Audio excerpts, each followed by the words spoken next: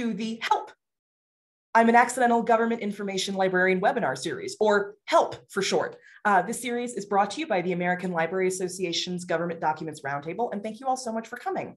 You will all be muted during our webinar, but we encourage you to participate in chat and in the Q&A. And if you don't see either of those icons on your screen, you can check right along the bottom of your screen and you'll find those icons there.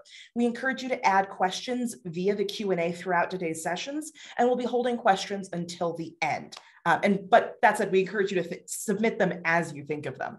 If you have any technical issues throughout today's webinar, Kelly Wilson is on hand to help. You can feel free to chat directly with her, but worst case scenario, do remember that this webinar is being recorded, as we were just reminded as the recording started.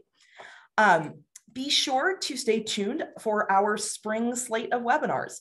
In March, we'll be co-hosting a session on elections data with the Politics, Policy, and International Relations section, dates forthcoming. And if you have any topics you would like to present, please let me know. There will also be a short survey at the end of today's webinar where you can share your thoughts and feedback and even ideas for future webinars. You can see more of our past webinars on our YouTube channel. Please give us a follow if you are a YouTube user, and don't forget to subscribe and hit that notification bell so that you know when new webinars are up. So let's move on to talking about today's webinar. Today's webinar is States of LGBTQ Equality, examining the patchwork of policies and how librarians can support LGBTQ community members. And our speaker today is Logan Casey. Based in St. Louis, Logan is the Senior Policy Researcher and Advisor at the Movement Advancement Project. He creates accessible and persuasive policy research and resources, manages all policy-related data, including the LGBTQ Equality Maps, tracking state and local progress, and leads MAP's movement capacity research. Prior to joining MAP, Logan was a research associate for the Harvard Opinion Research Project, where he was deputy researcher on a polling series about discrimination in America, among other projects. He earned his Ph.D. in political science in 2016 from the University of Michigan-Ann Arbor, where his research focused on the influence of emotions in public opinion toward LGBTQ people and issues. I'm going to go ahead and stop my screen share here and let Logan take it away. Thank you for joining us. Hi, thank you, Larry, and thank you everyone for being here. I am delighted to get to talk to y'all. Librarians are some of my favorite people, so I'm especially excited to be here. And thank you for the opportunity. So as Larry already mentioned, this is the title of the presentation today, States of LGBTQ Equality. We'll talk about patchwork of policies and how y'all can support LGBTQ community members. And as again was already mentioned, my name is Logan. I use he, him pronouns, and I am MAP's Senior Policy Researcher and Advisor. My email is on the screen. It's logan@lgbtmap.org. I'm here to be a resource if I can. Also, I'm looking at this and now realizing I need to get a new picture that was post-COVID to be young again. So anyway, here about MAP, we are an independent nonprofit think tank. We've been around since 2006. And our mission is to speed equality for all people, including LGBTQ people. And we do that through a few ways. First is advancing the conversation through messaging research, communication tools, technical assistance. We work a lot with media and many other organizations to really change the way that we talk about LGBTQ people and issues. And I'm going to mention some of these resources and this about MAP, because there are a lot of different resources we have that I think could be of interest or help to y'all in the work that you do, not just about identity documents, but just in general, anything about LGBTQ folks, we probably have something for you. So here's advancing the conversation and messaging and media work. We also work in policy. That's my job, advancing policy by creating resources that are easily understandable, persuasive, actionable. And we'll talk a lot about these resources today. We also emphasize and care a great deal about advancing collaboration, both within the LGBTQ movement and across many movements and types of work. We work to build coalitions and partnerships, including through events just like this one, to help empower and support other organizations doing the work that they're doing, and to help build a broad base of support for LGBTQ people and issues. And specifically about policy work, again, we'll go into several examples of the kind of work we do today, but I just want to mention that we have a wealth of resources however you might be looking for them. If it's population-based resources, you're looking for information about specific groups within the LGBTQ community or specific issues that affect the LGBTQ community. We have tons of resources. So all of this is to say, email me if I can be a resource.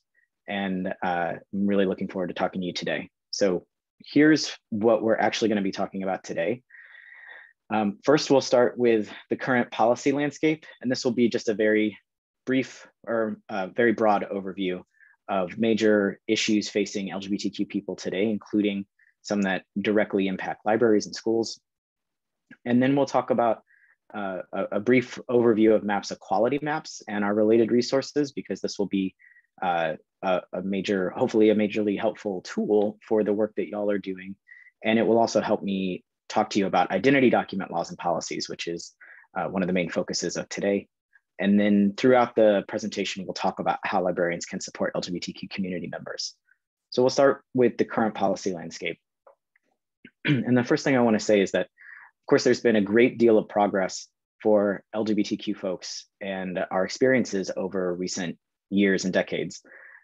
But progress is not linear. And we are currently in a very clear period of efforts to undermine LGBTQ equality and roll back the progress that has been made to date. So you may have seen recent headlines like these on the screen: more anti-LGBTQ laws passed in the last year than any year in history, a state of crisis, an unprecedented wave. And we expect these trends to continue. And I want to say that these headlines aren't just hyperbole. They are, in fact, factual. So this is research from our friends at the Equality Federation, who I'll talk about later. They're a wonderful organization, and the Human Rights Campaign. And every year they do an analysis of bills that have been introduced in state legislatures across the country that affect LGBTQ people. And the red dotted line that you see on the screen is the number of bad or anti-LGBTQ bills that have been introduced in state legislatures every year since 2010. And you can see all the way to the right that that red dotted line is the highest it's ever been. So last year was a record high number of anti-LGBTQ bills that were introduced in state legislatures, with nearly 270 bills introduced. And you see right below that, it was also a record high number of bad bills that actually became law.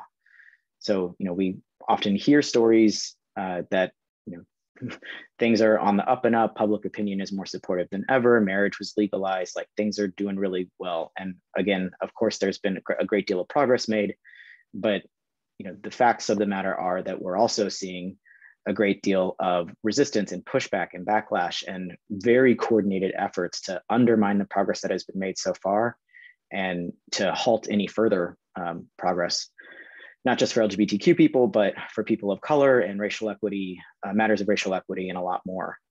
So we're in this moment of progress being under attack.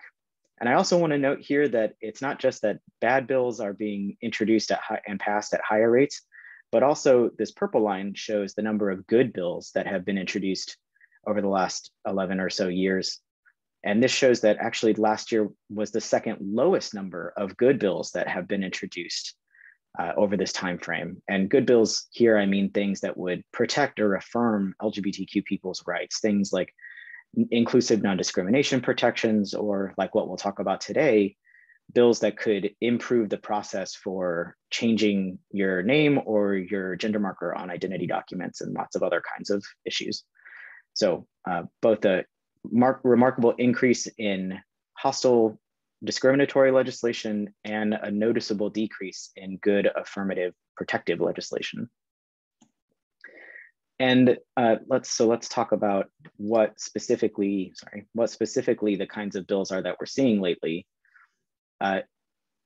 One of the major issues, if not the biggest issue right now in the LGBTQ space, and possibly even more broadly, is not COVID. It's not many of the other pressing matters we're facing as a country, but rather talking about what teachers can and can't talk about in the classroom and what's going on in schools. So you've probably heard a great deal about bills that would propose to ban or censor discussions of race in the classroom, or critical race theory. Those often also talk about sex and other matters of power and identity. So those bills have been rapidly spreading across the country in the last year or two. And many bills in state legislatures are also targeting LGBTQ issues explicitly, everything from what rules you can and can't put on teachers and staff with respect to respecting students' pronouns, what textbooks you can and can't use, how transgender kids can move through their life at school, whether that's in sports or the bathrooms or many other things. So lots and lots of focus on matters of LGBTQ people and race in schools in particular. And I want to emphasize that a lot of this is playing out over questions of books and curricular materials, instructional materials. And I'm sure to folks on this call, that's no surprise. That's a big pattern of history that we're seeing repeat. But a big focus in state legislatures, especially this year, on school books.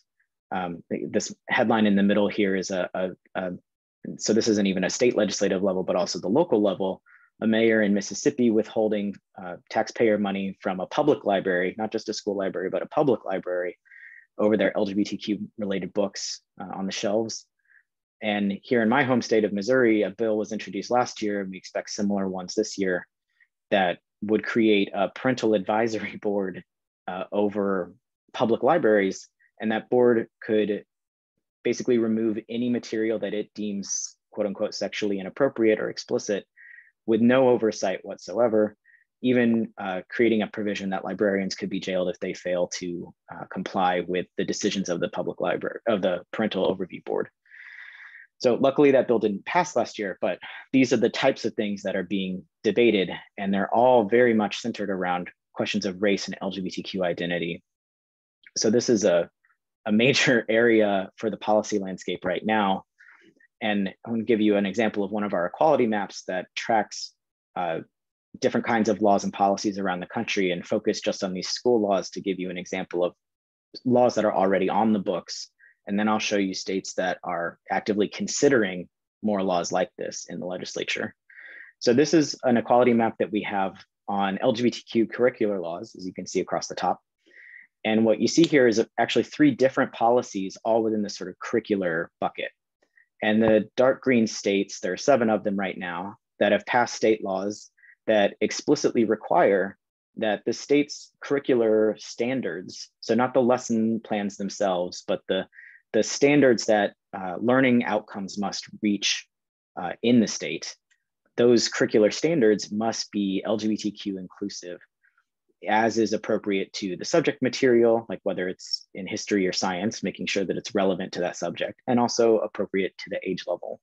And so these are states that have taken good and proactive measures to make sure that the curriculum and the learning materials that students are engaging with is representative of the whole country and the diversity of human experience, but is also historically accurate and reflects LGBTQ folks alongside other communities. And I want to note also, importantly, that these inclusive curricular standard laws tend to include requirements that curriculum must also be inclusive of other communities, like people with disabilities or communities of color. So these are great bills that are good and doing good work here. But in this same area of law, we have these at least two other policies. This map is just showing these for now, but there are other curricular related policies. The lighter orange ones are states that are saying, so this is Arizona, Montana, Arkansas, Tennessee, and Florida, states that are saying, if you're going to talk about LGBTQ people or issues in the classroom, you're required to notify parents about that ahead of time. And the parents are allowed to remove their children from those classrooms. So that obviously, so we call those parental opt-out bills for short. But that obviously has the effect of putting many effects, including putting additional burdens on teachers to be able to, have the time when they're already under-resourced and understaffed to send out those sort of notifications ahead of time. And then if students are opting out of if the parents are opting their students out of class, the obligation and additional burdens of creating alternative resources or alternative lesson plans and that sort of thing. But it also creates this broader environmental effect of saying, these are taboo subjects, maybe we won't talk about them, maybe we will. And the impacts that has on the school climate in terms of normalizing or stigmatizing certain topics like LGBTQ people and our experiences. And these also have, they have a broader chilling effect of knowing that those are the sorts of things that can play out, including the fact that some of these laws allow for parents to sue schools or teachers if those provisions aren't followed.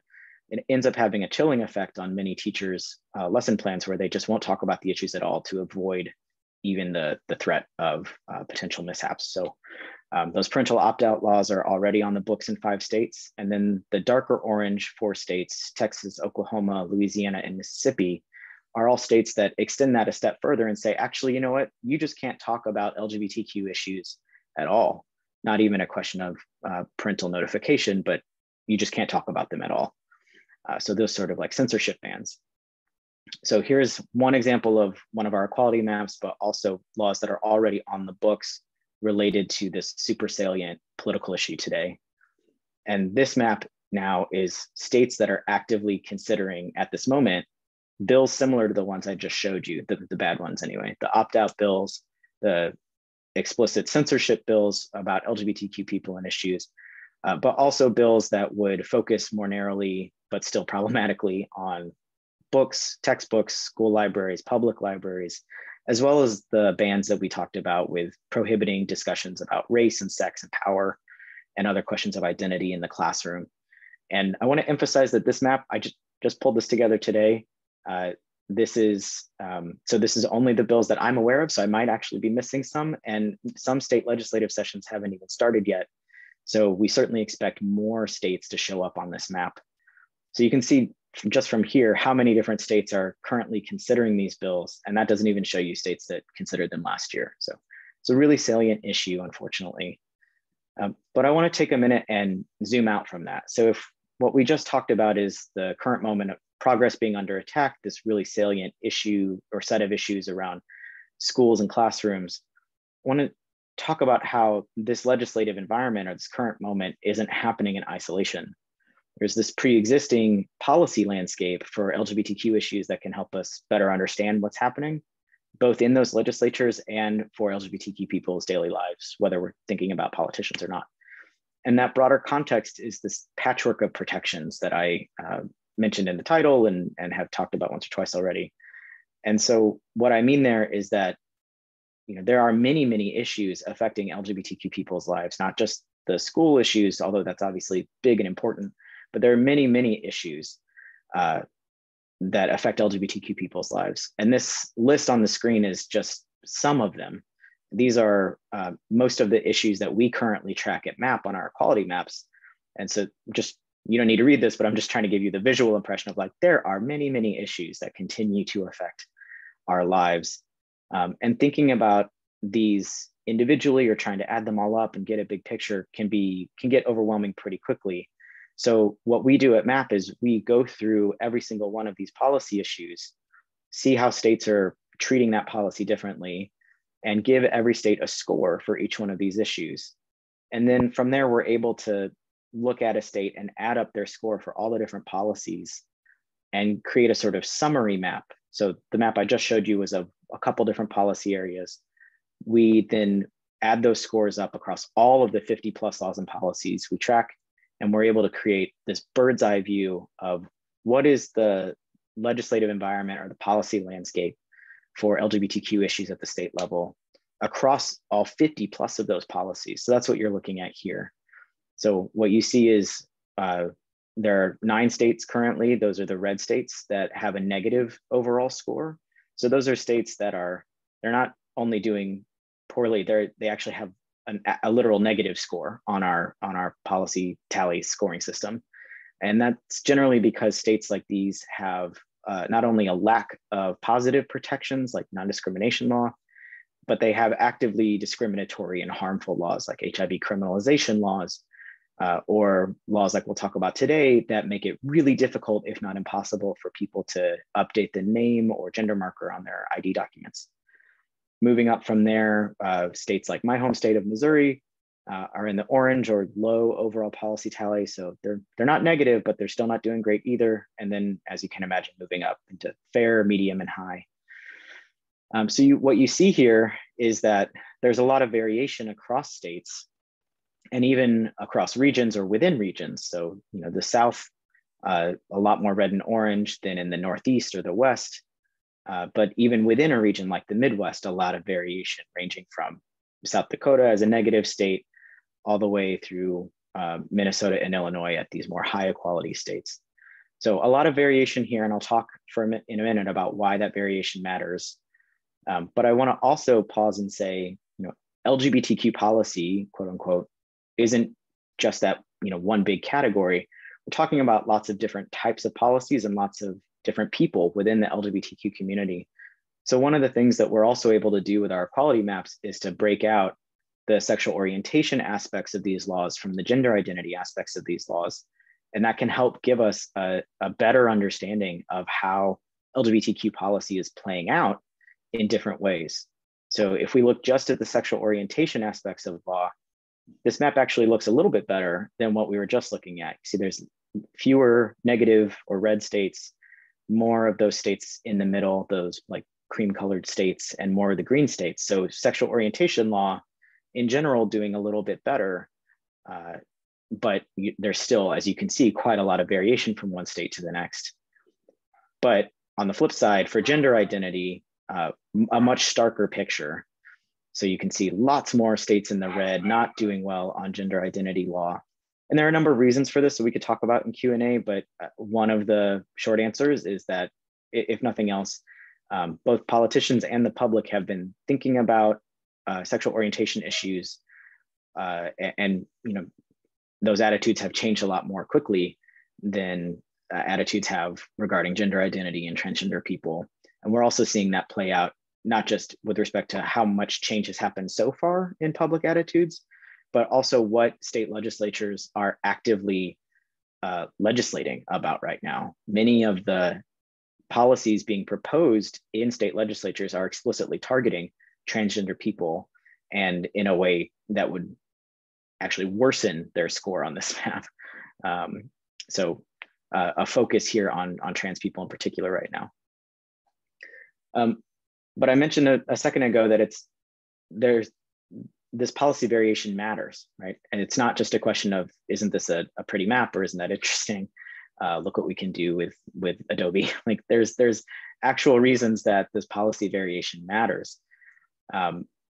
There's a great deal of research that shows that state policy variation has a big impact on any number of things, both for individuals and for the state itself. So some of that research shows things like economic security, that LGBTQ people living in states with higher scores or better LGBTQ related laws and policies in general, those folks are doing better economically.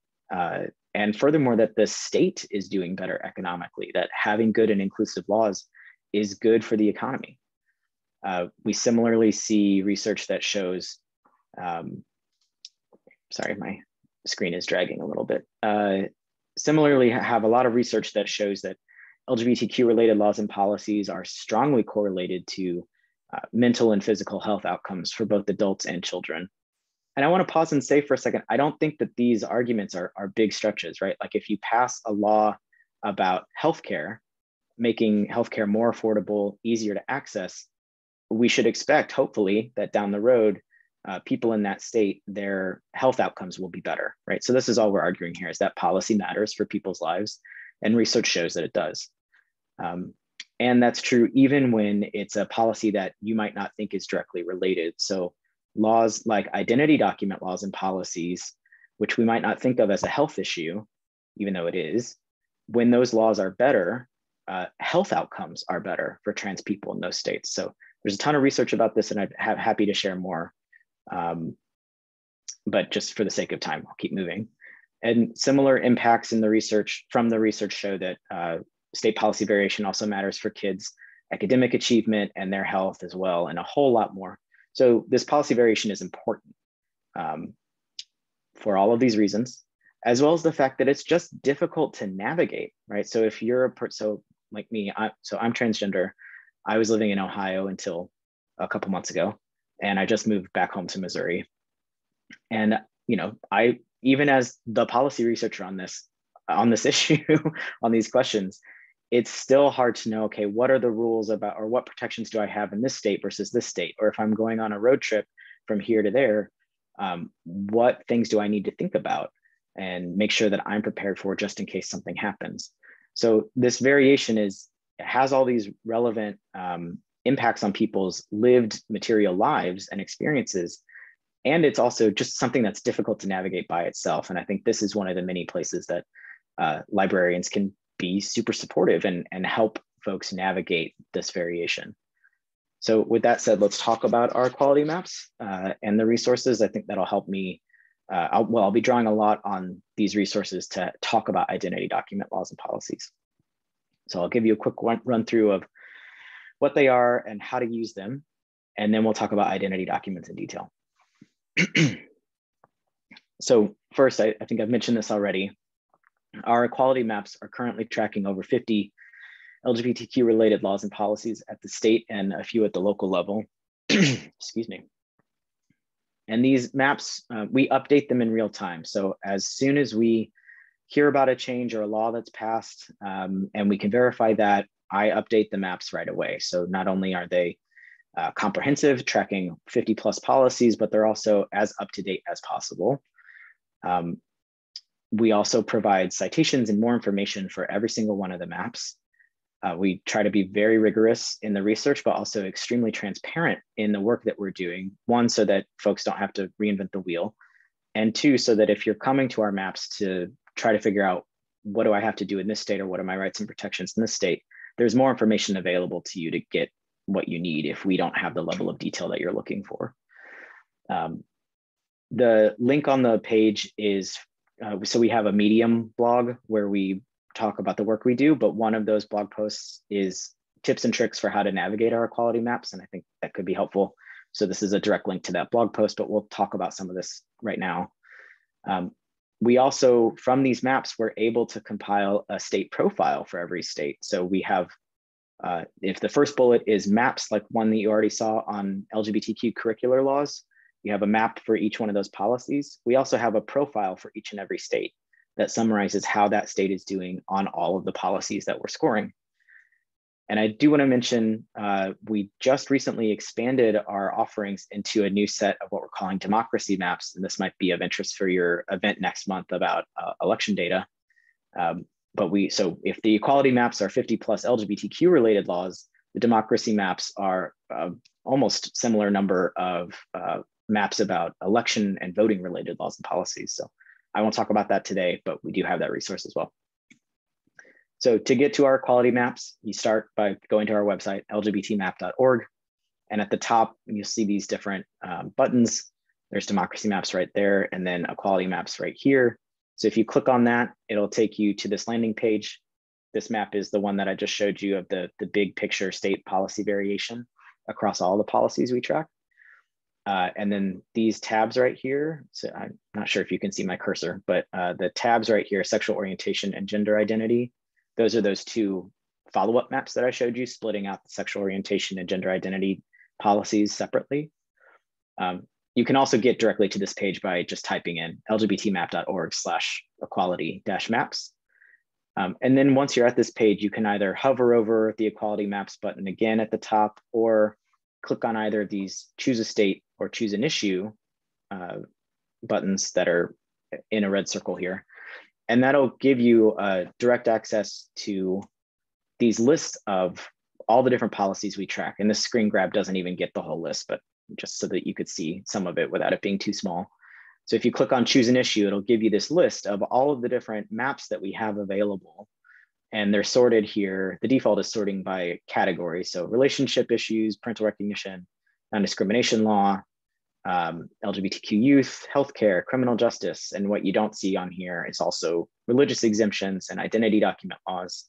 You can also sort these alphabetically, and that'll get you to that list we saw earlier. And then if you click on any one of those entries, it'll take you directly to the map for that policy area. So here's the one that we saw earlier about curricular laws. And I want to emphasize what I said a few minutes ago about citations and more information available. If we actually were to go to the website for this map, or the URL for this map, there would be a bunch of explanatory text above the map and more information below the map. I've just been showing you the map itself for the sake of not throwing a wall of text at you, but there's more information on each map's page. And importantly, this read the state by state statutes button will give you a PDF link of basically all the information that's on the map itself, but with additional info and links to the legislation or the statute or the administrative law or whatever it might be. And I want to note that for some of our maps, that statutes button is below the legend. For others, like this one, you can see it's here below the map, or the lower left corner of the map. I'm sorry that those are inconsistent. We're working on streamlining those right now, but I did just want to point out that sometimes they're in different places.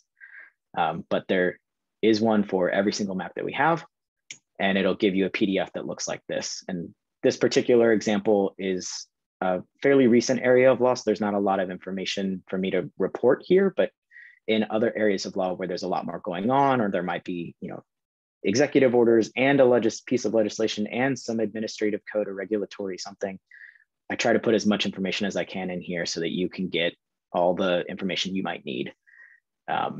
Okay, so those are the citation sheets. And as I mentioned, we also have these state profiles. So if you are on any one of our maps and you just click directly on the state, it'll take you to that state's profile. So here's Wisconsin's state profile, for example. We start off with demographic quick facts about the LGBTQ population in the state. Each one of those quick facts is also cited. That's the language below it. So Williams 2020. And if this weren't just a picture, you would see that this is, those are hyperlinked as well, and will take you directly to the source of that data. And then it goes on, the state profile goes on to the sort of summary statistics of how that state is doing on our scoring system, both overall and then broken out by sexual orientation and gender identity scores. And as you scroll down through the state profile, you'll see a detailed table breaking out that state's score for each and every one of the policies that we score. So here's an example of the relationship laws. And these state profiles, again, are interactive. So if you were to click on any one of these rows, it would take you directly to that map so that you could, oh, what does that mean, second parent adoption?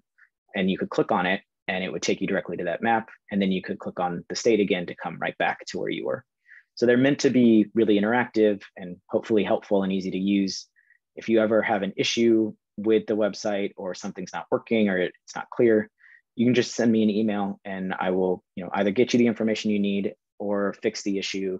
And that's how we've improved our website a lot over the years, is by people just telling us, like, can you make this functionality work better? That's not working, or that's not clear. So we very much welcome feedback and requests like that. And if you keep scrolling down the state profiles, you'll start to see some of our local level tracking as well. So we track non-discrimination ordinances and conversion therapy bans at the local level too. So at the bottom of the state profile, once you get past all the state level laws, you'll see the local level tracking. And this is Wisconsin's an interesting example because they have sexual orientation non-discrimination law at the state level, but not gender identity law at the state level. So we are tracking local level non-discrimination ordinances that include gender identity protections. So you can, we have these for every state that does not have state level protections, because if they have state level, it looks like this one on the left where the whole state's covered. So you can see there where in the state there are inclusive protections for gender identity or whatever is needed. And if you keep scrolling past the map, you also get this handy table of what those different localities are that have those provisions and what is included in each ones, because sometimes they're really different from one another. So it can get pretty detailed. We intend this to be as accurate as possible. So again, if there's ever errors or something you see, like maybe you're in Wisconsin right now and you know that I'm missing something, I want to know. So please let me know. Okay, so that's a brief 101 on the equality maps. Again, here's how you can get there. This tiny URL is for the tips and tricks. And again, my email is logan@lgbtmap.org if I can help with anything or if you see any problems. So that's a quick overview on how to use them. And so now we're going to use them to talk about and navigate identity document laws and policies specifically. Okay, so the first thing I want to say about identity document laws is that while we're going to talk about these in the context of transgender people in particular, identity docs are about everybody. They are a key part of identity, of everyday life, rather. So And by identity documents, I mean things like a driver's license or a birth certificate, these sort of state or government issued ID cards. Sorry, my cat wants to join the conversation. So these identity docs are a key part of everyday life. And they've become so commonplace in our life that I think many of us don't even notice how important they are until maybe you lose your ID or there's a big obstacle to you getting one or updating it. Identity documents are vital keys that are necessary to open the doors to everything from driving a car to getting a library card, or opening a bank account or applying for an apartment. But sorry, I'm gonna just escort my cat out of the room. Sorry. Oh goodness, Zoom era life. Sorry, thanks for understanding. I'll just say this is an audience where cats are definitely welcome on Zoom. I normally wouldn't mind her staying, but I have a feeling she'd, hey, excuse you. I have a feeling she would advance the slides before I'm ready to talk about them. Is this just how this is gonna be? Okay. All right, well, anyway, identity documents are important. And despite how important they are, not everybody has one, or even if they have one, it might not be accurate or up to date. Research shows that an estimated more than 1 in 10 adults in the country, so that's more than 26 million people, lack any form of government issued photo ID. And with respect to documents being out of date, even if you have one, there are a lot of different reasons that an identity document might be out of date or inaccurate. We're obviously going to talk today about why that's relevant for trans people, but it's not just about trans people, right? Like there are many, many reasons you might need to update your ID. Like if you move, like I think I mentioned already, I just moved recently. The Census Bureau estimates that the average American moves 12 times or so in their lifetime. And that's excuse you, cat, sorry. And that's every time you move, that's an address change. That's a kind of update you might need to make.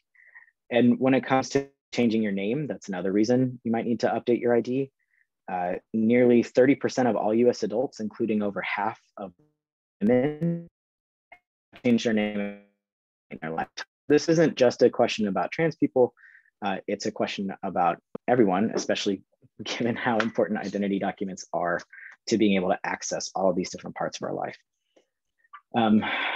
And not being able to have that ID, whether having one in the first place or getting accurate or updated one, can cause many harms for all of those different things that we just talked about.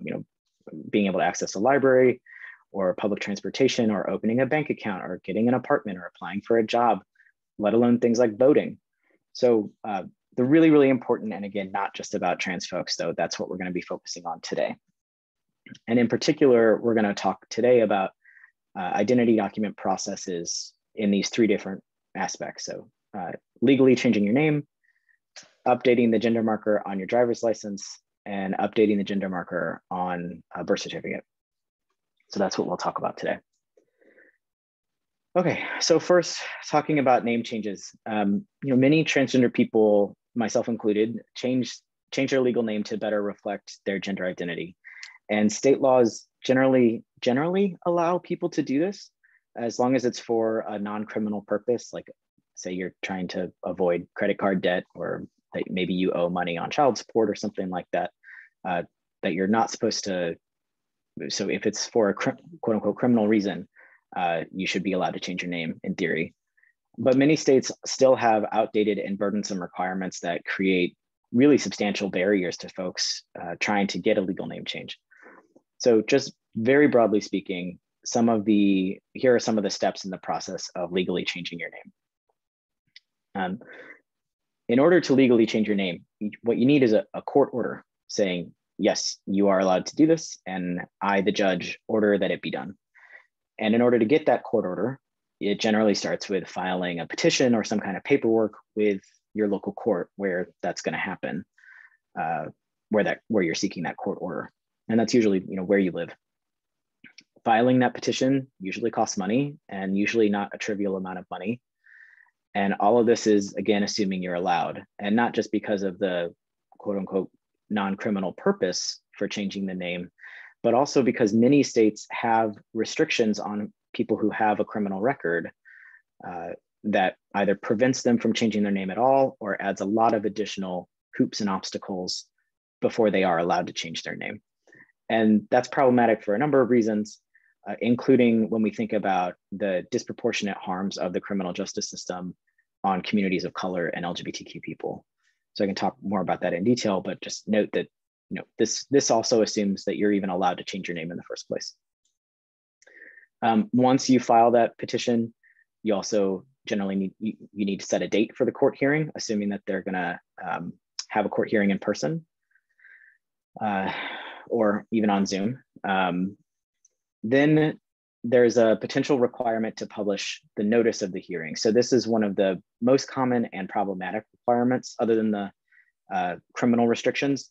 One of the most problematic requirements for a legal name change is the requirement that you have to publicly post or publish notice of your legal name change effort in, say, like a local newspaper.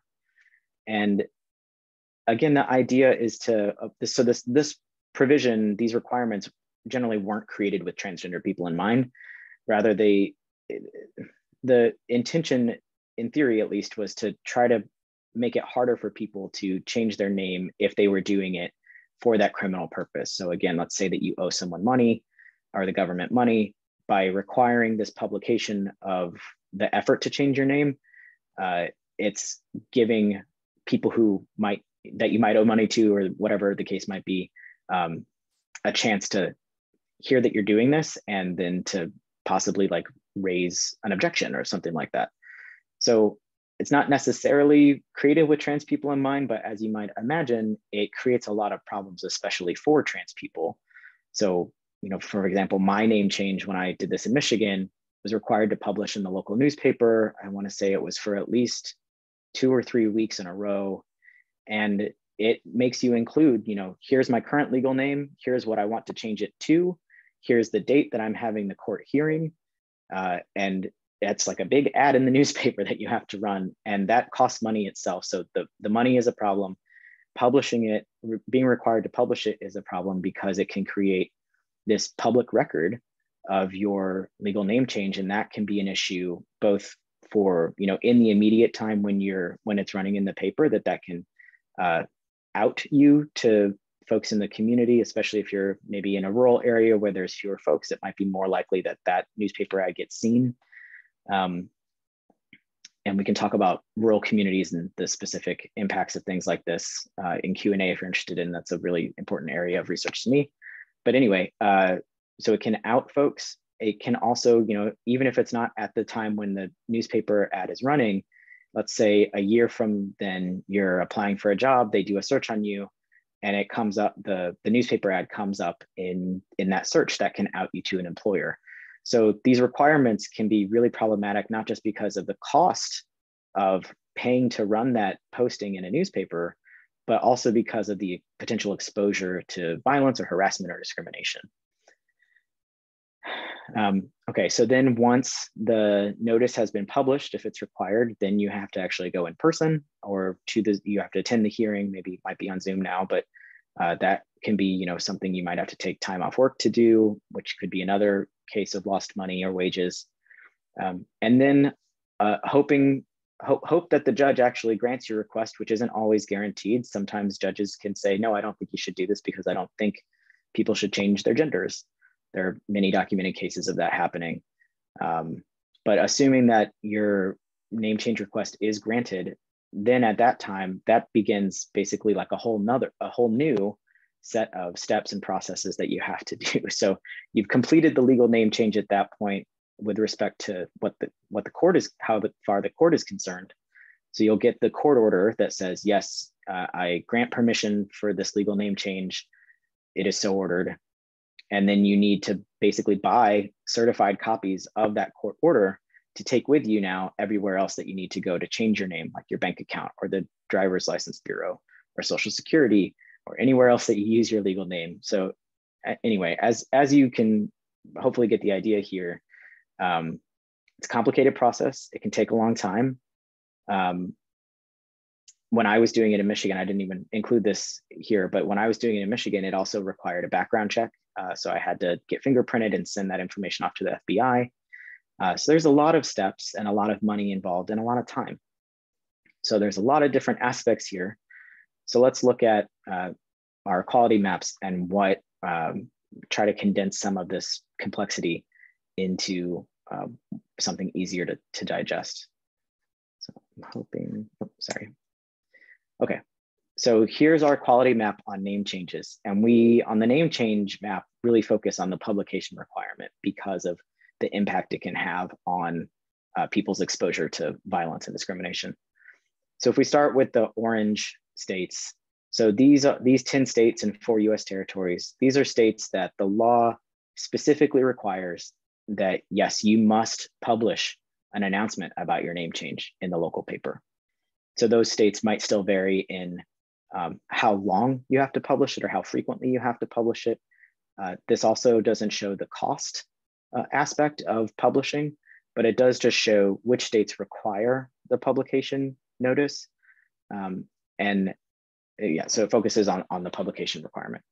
And then from there, moving up to the light green states. So these 19 states are ones that either, it's not totally clear if they require publication or they do require it, but there's room in the law that allows individual courts to the discretion to say, okay, you don't need to publish this because it's for a gender related reason, or you don't need to publish this because you say that it might negatively impact your safety.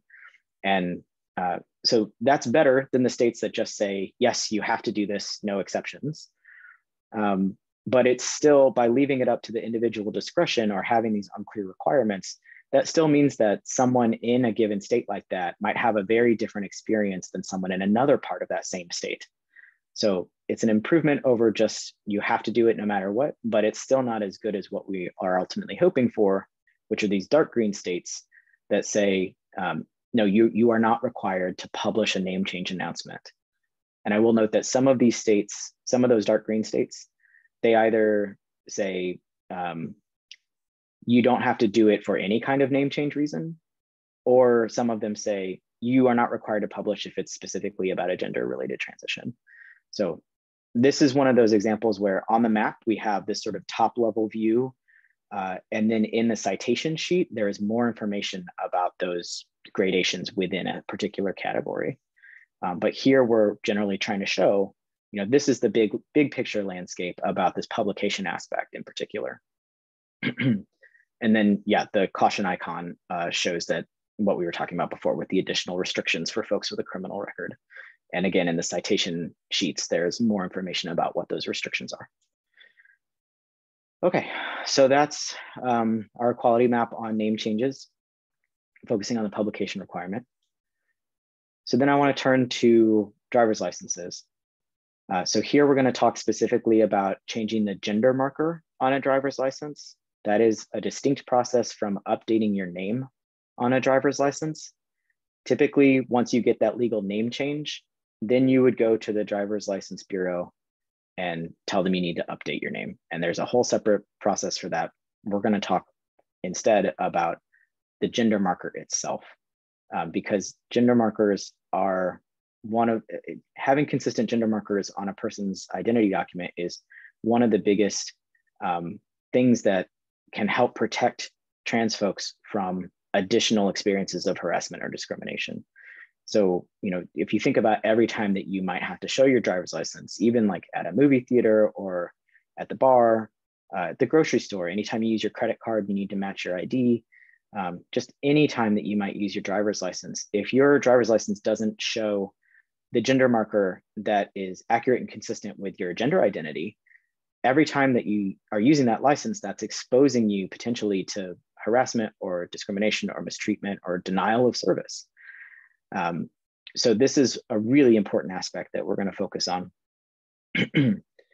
So I want to say first, as thinking about like where this sort of process lives or who's in control of this process, driver's license policies are typically overseen by the Secretary of State or that state's Department or Bureau of Motor Vehicles, whatever you might call it. So If you're looking for more information about the process of driver's licenses and ID docs, like updating a driver's license specifically, these would be the first places I would go to look, in addition to our resources, of course.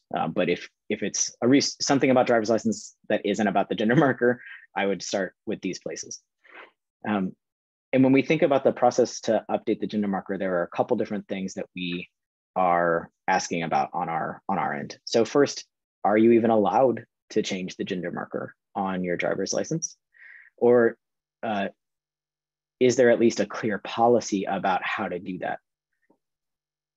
Then if it is allowed, what is the process and what all is required? Is there a form? Some states don't have a form. They just say, show up and talk to somebody and we'll see how it goes. Other states have a form that is easy to use and really helpful and makes it much more streamlined. How much does this process cost? And then what is required alongside whatever form you might have to submit? So there are some states, as we'll see in a minute, that in order for you to update the gender marker on your driver's license, you have to actually submit some kind of proof, quote unquote, excuse me, some kind of proof of your gender change. And what that might mean or is defined to mean can vary a lot. And as you might imagine, can be very invasive in some cases. Some states also require what is generally called provider certification, which is basically like a doctor's note saying, yes, I'm a doctor and I agree that this person is a different gender and you should update their license. So if you think about like taking a doctor's note to school to have permission to do something, it's that same sort of thing, but a doctor's note to say what you know your own gender to be, which is problematic as well. And some states have different definitions of what kind of providers you're allowed to get those notes from. And that definition can make it easier or more difficult depending on the case. We'll talk about this in a second. By contrast, there's the term self-attestation is really a gold standard here. And what that means is that I don't need anybody else's permission to say who I am. I can attest for myself who I am. So, and I'll show you an example of these kinds of forms in a minute. So those are states where you would not need any provider certification. Instead, all that you need is the self-attestation. I know that this is who I am. And then finally, independent of the process of like how easy or difficult is it to change the gender marker, what are the options? So not the process, but the options that are available to you once you do change the gender marker. And so here we're asking about the growing availability of states that allow you to mark X or some kind of non-binary or just something other than male or female on the license. So these are some of the many questions we're asking when we think about driver's licenses. And here's some examples of the forms that I was telling you about, or a lack of form in this case. So this is from Louisiana. And what you can, so this is the policy in Louisiana because there is actually no form. And so one thing to note here is like, okay, at least there is a policy. Not all states have a clear policy and that can be very confusing all by itself. But there's no form. So you just have to basically go into the driver's license bureau and hope that they know what this policy is and that they will actually follow it. It does require provider certification. As you can see here, a medical statement signed by a physician stating that the applicant has undergone a successful gender change or reassignment. So you're requiring this medical statement and it's from a narrow set of providers. So it's only allowed from a physician. You'll see in a second another form that'll give you I think you'll see an example of a contrast here in a second. In addition, it also requires these burdensome, it also has these burdensome requirements like a court order. So there's a lot of steps that you have to go through just to change the gender marker on your driver's license, at least in this state. Here's a contrast from Illinois. Actually, this one is such a contrast, there's no provider attestation at all. So let me go back to this for a second. You can see here that this says signed by a physician. So that's what we consider a narrow set of providers. It's very medicalized. So it has to be a doctor, it has to be a physician. And in states where they have a similar policy and there's actually a form to go along with it, it usually requires them to put in like their medical registration number. I forget the term, but the doctor's like official numbers that shows that they are a registered licensed doctor in the state. So it's a very narrow set of providers. In other states, there might be a broader, they might still require provider certification, but they accept that information from a broader range of people. So that might include a social worker or a psychologist or other folks. And that expansion of what providers count makes it easier to meet this requirement. So we still don't like that there's provider certification required, but at least there's more options that folks can use. And that can help eliminate some of the obstacles, especially if you think about folks who maybe don't have health insurance, or it's harder for them to get to a doctor, maybe because they live in a rural area and there's fewer options available, that kind of thing.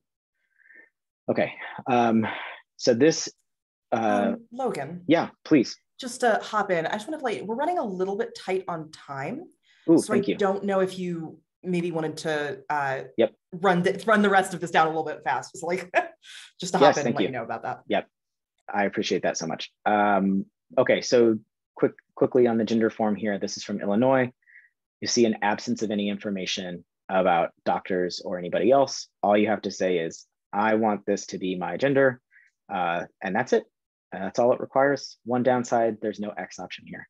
So here's our current map on driver's licenses. I know it's a lot to look at, but that's because this is a really complicated area of law. So I won't walk through this in detail, but just know we're generally using that same scale of orange is not good. The darker green it gets, the better. The star icons are the states that also allow you to have the non-binary option. And again, in our citation sheet, there's a lot more information available about each one of these states, including usually a direct link to the form that you need to update your driver's license. And I'm sorry for running late, so I will keep moving. Birth certificates, generally the same questions. It's typically even more difficult to do this. And the Department of Vital Statistics in a state is where I would usually go for this information.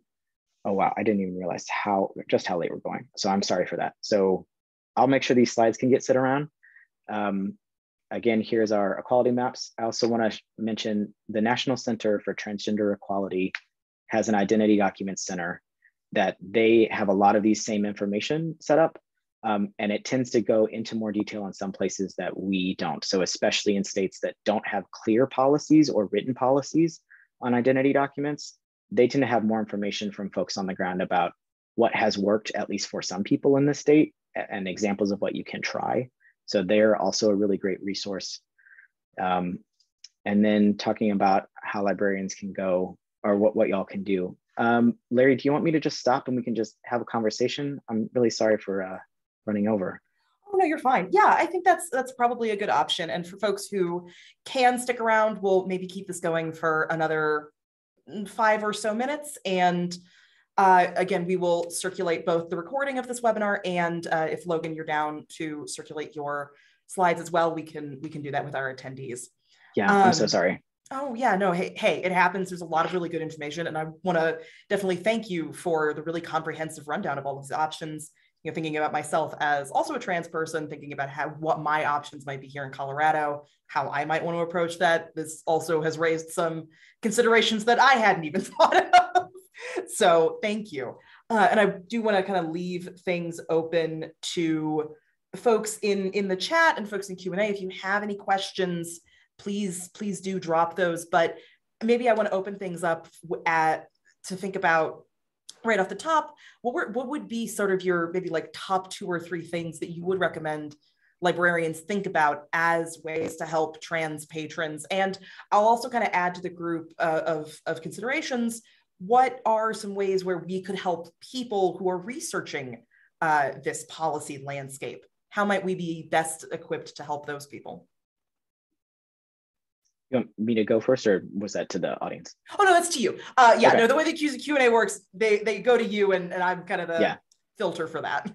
Yeah, okay, I'm just making sure.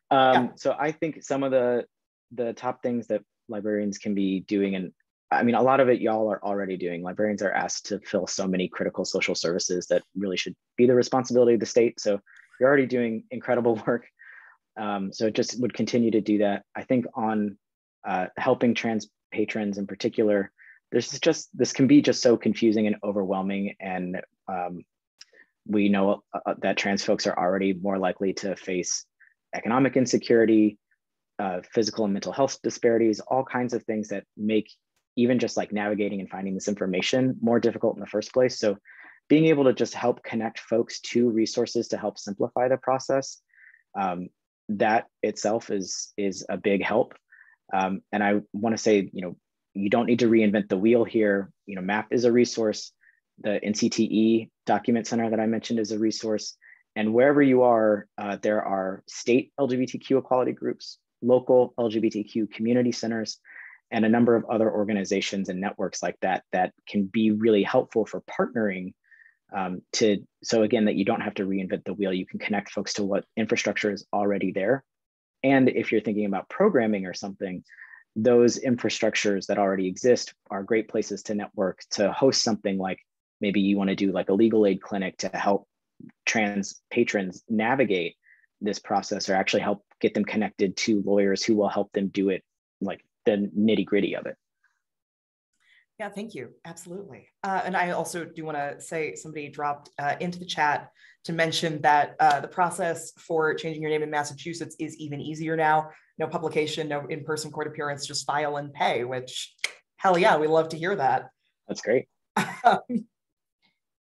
Yeah, so, I think I'm not necessarily seeing anything coming in the chat. And like, that was kind of my core question, because a lot of the questions that I kind of jotted down to myself, as things go, to make sure that we had content, you ended up answering for us. So thank you again for such a comprehensive rundown of both the MAP resources and sort of all of the different considerations that go into that policy research, which I think is really helpful. So thank you again.